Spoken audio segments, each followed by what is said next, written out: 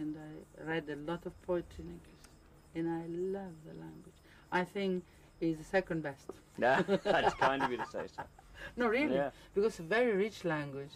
It is the richest is the ancient Greek, and then is English, and the poetry is unbelievable.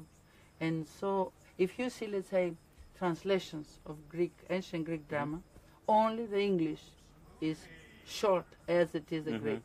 All the rest, you know, You even need so the many Greek words, is doubled yeah. 3 times, and Italian and French, because they are paraphrastic languages. Instead, the English, even I've done a lot of work on Shakespeare. I wanted to play Macbeth, and I've done work on that, and then I want to play Antony Cleopatra. I still want that in English. We're going to go like this, when I do it in London. But she was a Greek. So you will accept That's right, yes. that the court of Cleopatra is Greek. The Ptolemies, yes. She was a Ptolemy, Yeah. yes. She was a 7th Cleopatra, and very, very well educated. She was really... I've read a lot before I've done that, because I've done it in Greek. Well, we look forward to coming back and talking to you about that another time. But for the moment, back to Drosoula. Drosoula, yes. Let's take this insect off the lens cap here. So, once again, who are you playing? Παίζω την κυρία Δροσούλα. Είμαι η μάνα του παιδιού που έχει αραβωνιαστεί την Παλαγία, ο οποίος πάει και στον πόλεμο και αντάρτης και γυρίζει.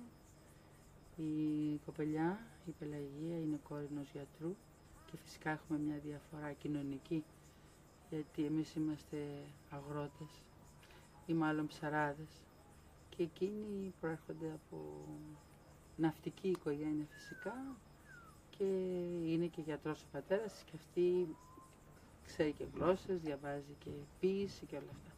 Και φυσικό είναι αυτός ο έρωτας που ξεκίνησε από μικρά παιδιά κάποια στιγμή λόγω της διαφοράς των αντιλήψεων, λόγω της διαφοράς, γιατί φαντάζομαι ότι η γνώση απαλύνει και βοηθάει τον άνθρωπο να καταλαβαίνει τον άλλον πολύ περισσότερο, ενώ όταν ξέρεις πολύ λίγα είσαι λιγάκι μονοκόμματος στη σκέψη σου.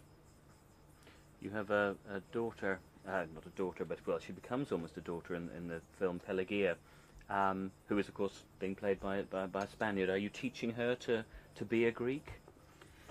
No, because actually we have the same sounds in the language. It's the only... I'm sorry, but in Greek would be. Α, ναι. Όχι, δεν τις μαθαίνω ελληνικά, γιατί έχουμε τους ίδιους ήχους στην γλώσσα μας. Τα ισπανικά διαθέτουν δηλαδή 4 γράμματα που οι άλλες γλώσσες δύσκολα. Έχουν το γ, χ, δ, θ. Και τα εγγλέζικα έχουν αυτά, αλλά κατά κάποιο τρόπο το γάμα το είναι πάντοτε με yoke, weather, το δέλτα, μετά είναι theater, το θήτα, το οποίο δεν έχουν τα ιταλικά, ούτε τα γαλλικά. Θέλω να πω κανονικά όταν κάποιος δεν ξέρει ελληνικά ούτε ισπανικά, νομίζει ότι είναι η ίδια η γλώσσα όταν τη μιλάμε.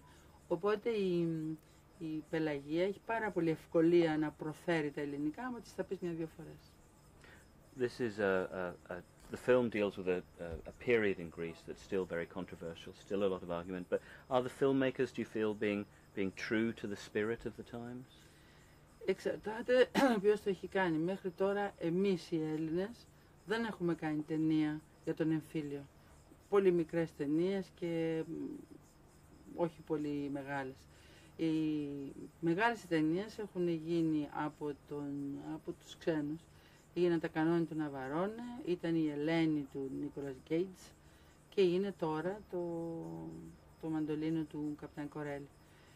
Νομίζω ότι από τη μια μεριά η Ελένη ήταν, επειδή ξέρετε ήταν εμφύλιος ο πόλεμος και όλες οι μεριές έχουν δίκιο και άδικο και όλες οι μεριές έχουν θύματα. Λοιπόν, από τη μεριά του Γκέιτς υπήρχαν τα θύματα, η μάνα του. Και είναι φυσικό να μην μπορεί να καταλάβει την πλευρά την αριστερή.